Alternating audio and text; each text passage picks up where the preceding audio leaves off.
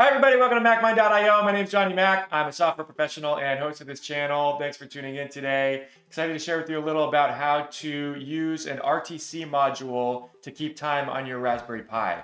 So you might recall I've been sharing about a project I'm working on where we're setting the time over Bluetooth because the device does not have internet access and we don't want to rely on trying to connect a keyboard to the device after it is set up. And so we can set the time over Bluetooth. And so I made a few videos on this that you might recall, and we're able to get that going. We debugged a few issues there, but ultimately we're able to set the time on the device over Bluetooth, and that's great. So what's the problem? Now, what I discovered is even though we're setting the time and now the Pi has accurate time based on what your current time is on your phone, it's drifting, right? And it's not keeping time when the device turns off and comes back on, which are two features that are fairly important if you want to make sure you have consistent time. You don't want to have to be setting it each time you turn on the device again, even if you can do it easily over Bluetooth. And that drift, right? I mean, it was pretty significant. Even just after a day, you know, it was 5-10 seconds behind, which is not going to work, right? So looking into this, the way that you resolve this type of issue is with something called an RTC module, which is a real-time clock, okay? And so this is the device that I discovered in looking into this. So this is from Hi Let Go, and this is 5 of these little modules for $15 here. You know, this is where I am. This is how much it costs. And you can see it has a little battery in it, right? And then it has this little chip, and all it does is just keep time. And then if you turn the device off, it's going to use the battery power to keep time, okay? So when you turn it back on, it's going to inform the device the current time is based on how much time has gone by since you turned it off. And this is cool too. You don't need to depend on an NTP service over the internet, so you can keep accurate time and reduce the stress on the CPU significantly. So that if you're writing a time-sensitive application that's checking the time frequently, then you're not overloading the CPU with that responsibility, okay? So what we'll do is just show you how to set this up. There are a few things that you're gonna wanna know. You know, how do we install this on the device? How do we then configure it to make sure that one, it is gonna run, right? And two, that when you turn off and turn on the device, it's going to sync that RTC time back to the system time, okay? So we'll get through that in this video today. Cool, so the first thing that we're gonna do is we're gonna install it, right? And you know, it comes in these little packages.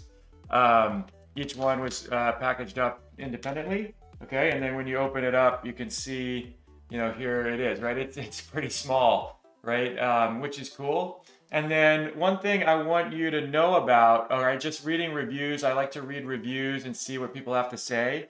And there was a report that, you know, chips were being delivered and they didn't match, you know, the model number.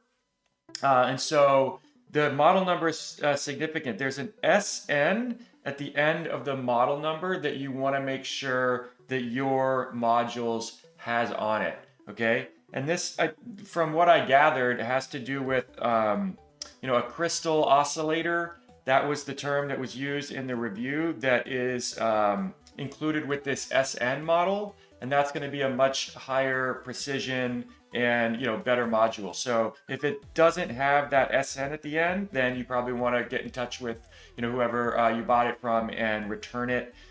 Mine do have SN, so I feel pretty good about that. Okay, so then to install this on the Pi, right, we have this kind of interface here. You know, this is a Pi 4, but the Pi 5 has the same, you know, interface here. And this is where you can install, you know, peripherals, right? You know, the hats and that kind of thing. And technically, I guess this qualifies as a hat. It's a tiny little teeny tiny hat, just a teeny tiny little hat. And so what we're gonna do is, you know, just looking at this board here, the pins that are, you know, kind of furthest away from this Ethernet jack are going to be, and closest to the inside of the board, okay, are going to be, and there's 5 pins, and we're just going to plop this guy right down onto those pins like that, okay? And that is how this is installed, All right. So hopefully that's pretty straightforward, and you can get that installed without too much trouble. Okay, so then we're gonna hop over to our code, and I'm just gonna continue to develop on the project that I was sharing about to set the time using the Bluetooth service. So this is the BLE server project, in the tutorials repo on my GitHub. And so I'm also going to go ahead and upgrade this to the latest convention that I'm using for these projects. So just bear with me for a sec while I do that.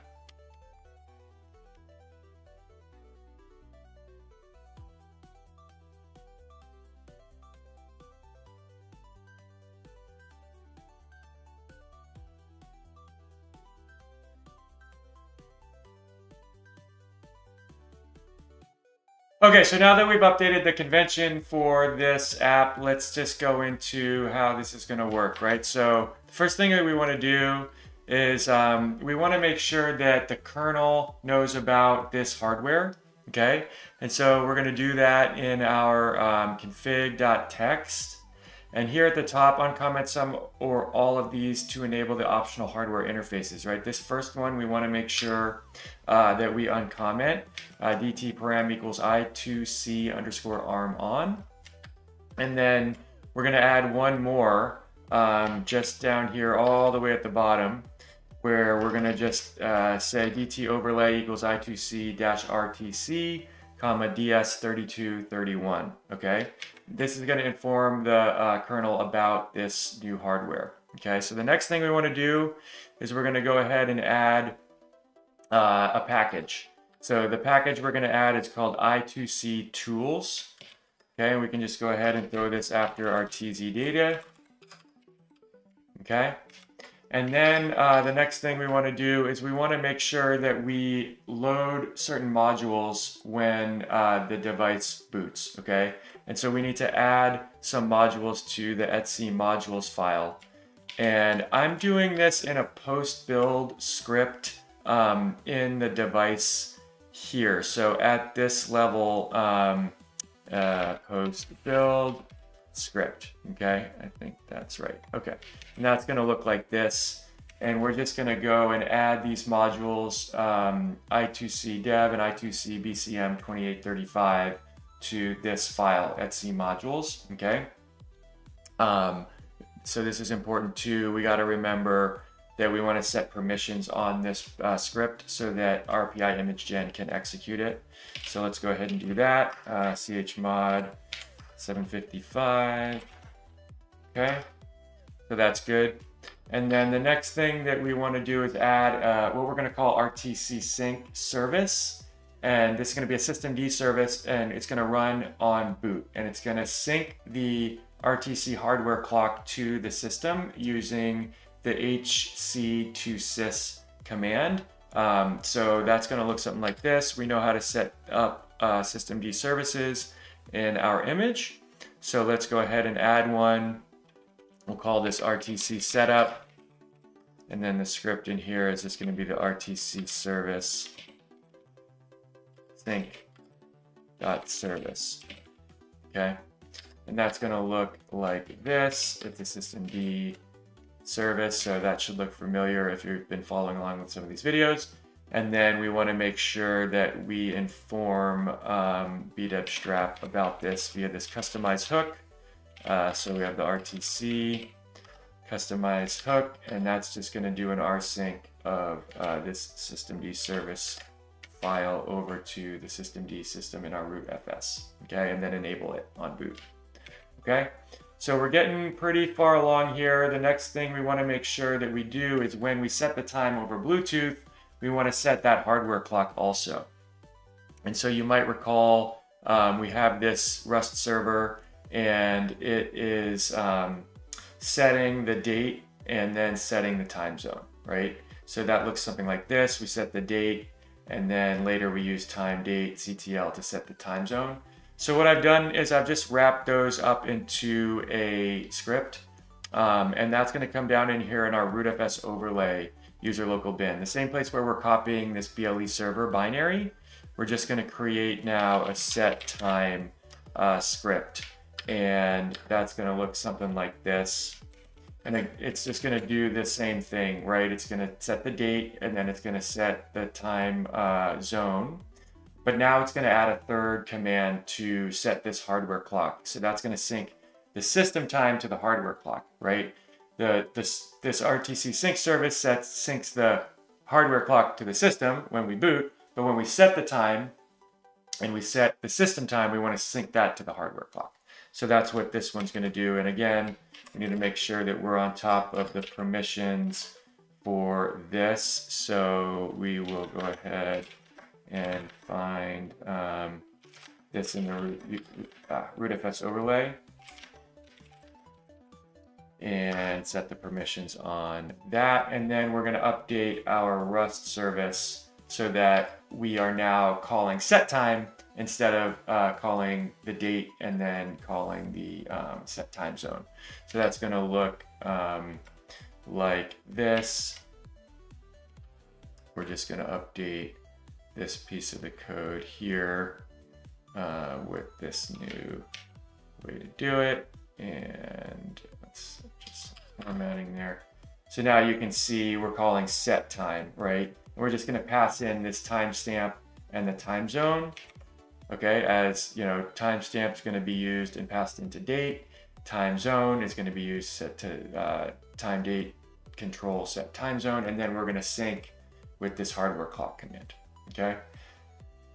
Hopefully that is all we need. Why don't we go ahead and build this now, and then we can test it out. Okay, great, we're able to build that. So let's go ahead and install it on our USB stick and see if we can demo this working. Okay, so that's done.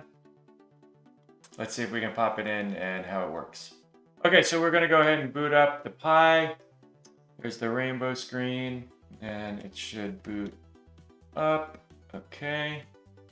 And we can see that the date is wrong, right? It says that it's March 1st and the UTC time zone, right? And so let's go ahead now and we can call up our app that we've built. Okay, this is the same one from the previous video. And we'll go ahead and connect to our device. And then we'll go ahead and set the time to Los Angeles.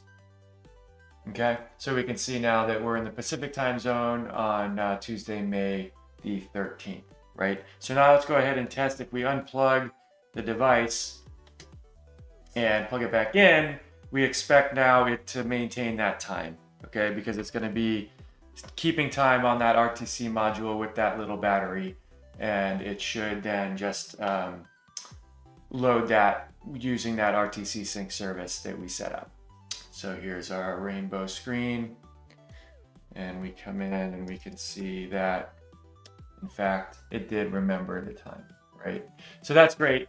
And now we can avoid both the issue where when we turn the device off and plug it back in, it remembers the time, and we also avoid that time drift, right? And then another benefit here is that because the CPU doesn't have to worry about this anymore, it's actually going to lighten the load on the CPU. So if you're building an application that is checking the time frequently, that needs that time to be updated, it's just not going to heat up quite as much. So that's another benefit. So that's it for this video. Thanks for tuning in today to learn how to set up an RTC module on your Raspberry Pi using RPI-Image-Gen. If you like what you saw, please tap that like icon.